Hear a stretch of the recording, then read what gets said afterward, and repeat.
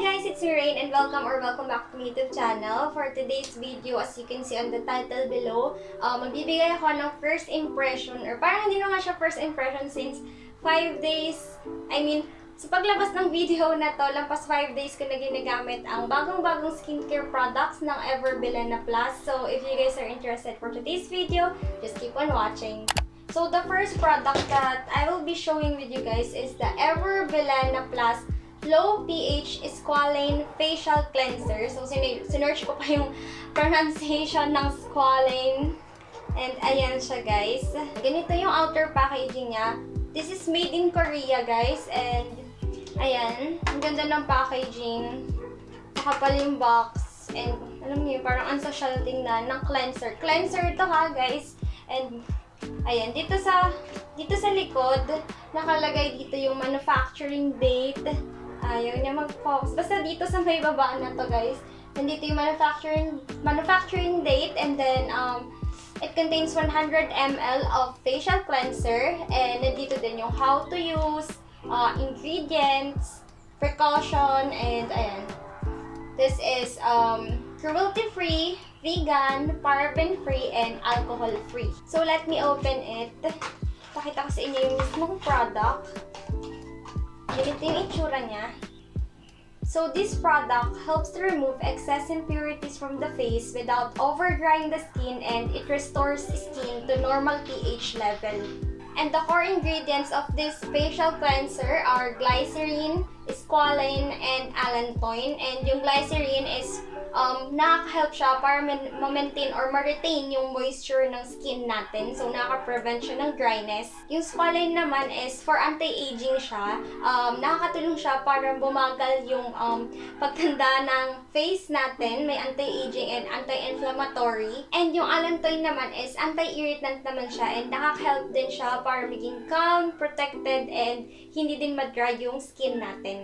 So, ayun guys, yun yung core ingredients ng low pH Squalane facial cleanser ng Bilena. So, the next product naman is, syempre, kung may cleanser, yung next step sa skincare routine natin, ang toner naman. So, ito yung toner. And, ito. So, ganito yung itsura ng outer packaging niya. Ang ganda ng box niya. Almost same. Mas maliit lang siya since ang toner nila is 100 ml din. Pareho pala, 100 ml lang. Ayan. And, ayan guys. Ganun din. Same lang din. Nandito yung manufacturing date. And then, vegan, cruelty-free, paraben-free, and alcohol-free. And how to use ingredients. And the precaution. So, ayan. Nandito yung claim. Same. Nandito sa side nila. Side ng box ng claims, and nandito din sa likod. And, open ko siya. So, ayan. Ang ganda ng packaging niya, in fairness. Ang ganda ng bottle niya. Ang tigas niya. And, alam niyo yung pagka nainitan siya. Pero, syempre, dapat hindi natin siya ini-store sa mainit na lugar. Pero, ito, ang ganda. As in, ang ganda ng bottle niya.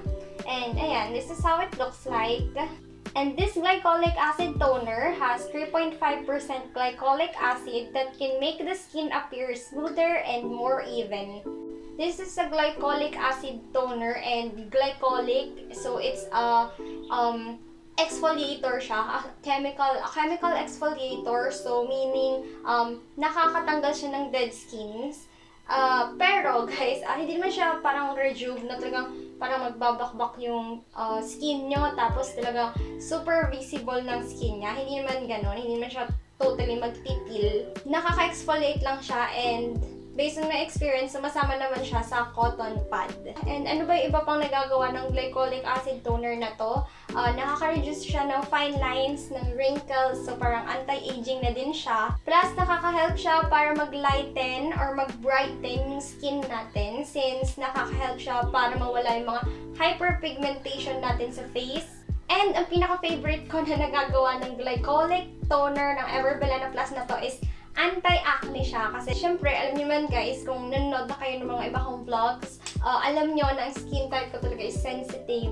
Talagang lapitin ako ng pimples, and kapag red days ko, talagang nagkaka-pimples ako, and nagkaka-maskne pa ako. So, Yun. And by the way guys, when it comes to scent pala, kasi alam ko na yung iba kino-consider din talaga yung mga scent ng mga beauty products, skincare products, since kapag ka mas may fragrance sila, medyo hindi pwede pagka meron kang sensitive skin. So, etong facial cleanser, halos unscented na siya, and as in sobrang light ng scent niya, na kung hindi malakas yung pang-amoy mo, talagang sobrang minimal lang ng scent niya, ng fragrance niya, kaya super okay siya, feeling ko talaga. Kung siguro a month ko na siya gagamitin, talagang feeling ko magiging effective siya. And ito naman, itong Glycolic Acid Toner, although toner siya, hindi siya ganon katapang yung amoy niya. Like, ayan no, sobrang onti lang din ng fragrance niya, which is good din sa isang skincare product.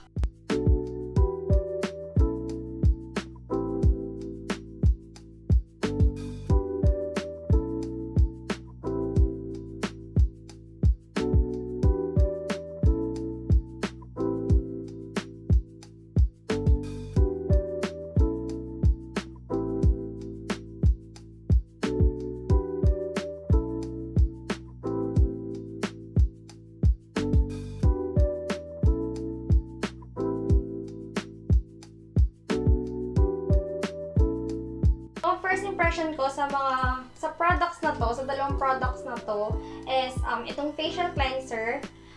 First impression ha, akala ko magkakaroon ako ng pimple or mag-breakouts ako kasi super moisturizing niya, and akala ko magkakaroon ako ng pimples like dito, lalo dito sa may area na to and sa may cheeks, pero ayun, buti hindi ako nagkaroon. And dito naman sa toner, first impression ko is, sabi ko, parang wala siyang magagawa. Promise, na-judge ko siya kaagad, na parang wala namang magagawa kasi parang tubig lang talaga siya, and so sobrang mild niya sa face, kaya akala ko wala talaga siyang magagawa. And for my review naman, since sabi ko nga 5 days ko na siyang ginagamit sa ngayon, and the moment na makita nyo or ilabas ko itong vlog na to is lampas siguro mga 1 week na or 8 days ko nang ginagamit ng products na to. So, yung review ko sa products na to so far is, unahin ko na tong facial cleanser. So far, maganda siya sa face. Super mild niya kasi siguro dahil na din good for all skin types itong dalawang products na to. Kaya siguro super gentle niya lang sa face, and easy rinse din siya kasi gel type siya guys. Gel type facial cleanser siya. Ayan, wait. Mag-insert na lang pala ako ng picture dito kasi medyo mabilis siyang lumabas, kaya careful kayo kapag gagamit niyo na siya. Or, ay hindi, nakita niyo pala dun sa how to use ko. Oo. Pero, ayun nga, super nice niya, and madali siyang i-rinse, and after niyo siyang gamitin, as in, makikita niyo agad yung effect. Like, kahit first time nyo siyang gamitin, I swear guys, promise, bumalik kayo dito sa vlog at mag-comment kayo sa comment section kung hindi totoo na pagkagamit nyo ng facial cleanser na to, hindi malambot ang face nyo, kasi as in, sobrang smooth. Talagang sobrang totoong-totoo yung claim niya. Sobrang smooth ng face ko pagkakatapos kong gamitin to. Like, tingnan nyo yung face ko ngayon pala guys. Ayun o. Sorry guys, parang maingay yata, may dumaan na something, parang huwag nyo napansin yun. Ayan na, tingnan nyo, diba? And ang ginamit ko lang today na skincare products ay itong cleanser na to, itong toner, and nag-apply lang ako ng sunscreen. Kasi, since nagamit niya ako ng toner, ayun pala guys, I forgot to say kanina. Gumamit kayo ng sunscreen pagkatapos nyo mag-apply ng toner kasi, ayan, may sunburn alert dito na nakalagay, and sabi dito, this product contains an alpha-hydroxy acid. May AHA siya that may increase your skin sensitivity to the sun. Kaya gumamit kayo ng sunscreen. Ano pa ba? Ayun, nung ginamit ko siya guys, nag-aabang ako ng mga unnecessary feeling sa face after or while using this cleanser. And in fairness guys, wala akong naramdaman na tightening stingy effect something sa face. Kaya, masasabi ko talaga na mild lang siya. And last is, ang pinaka nagustuhan ko na nagawa nito sa akin is bukod sa super smooth, super soft ng ang nangyari sa face ko this past few days, hindi pa ako nagkakaroon ng breakout. So, I super love it na, and talagang mag-recommend ko itong Bilena plus low pH Squalane facial cleanser. And dito naman tayo sa toner na to. Ang sasabi ko sa toner na to is, ayun nga, super mild din niya. And hindi din ako nakaramdam ng stingy burning effect. Kaya nagustuhan ko din siya and kino-continue ko ng paggamit. Bale, ayun, kung papansin nyo, parang kukunti pa lang yung nababawas ko. Kasi guys, pwede itong gamitin AM, PM. Pero since sensitive kasi yung face ko talaga, and 5 days ko pa lang siya ginagamit. Ginagamit ko lang siya morning. Or minsan parang kalimutan ko na morning. Nighttime lang. Pero parang once ko pa lang naman siyang nagamit ng nighttime.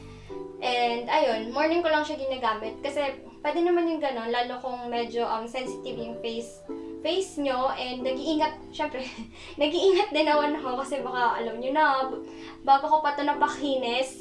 And ayun nga, feeling ko talaga nadagdagan, nakatulong din to sa pag-repair ng skin ko and sa pagiging smooth ng face ko ngayon. And since may brightening pala to, kung mapapansin nyo din dun sa how to use ko, meron ako ditong eto, ayan pala, visible pa rin siya, pero hindi na siya super visible ngayon. Eto oh. Ayan. And dito, halos mawala na siya. So, feeling ko, dahil sa paggamit ko ng toner na to, talagang nag-brighten na yung hyperpigmentation ko. Ay, hindi. Acne mark pala yun kasi nagkaroon ako ng acne nung January. So, ayun. So, ayun guys. Nakita nyo na ang dalawang skincare products na bagong-bago sa market na nilabas ng Bilena Plus. And ito nga yung facial cleanser nila and itong Glycolic Acid toner.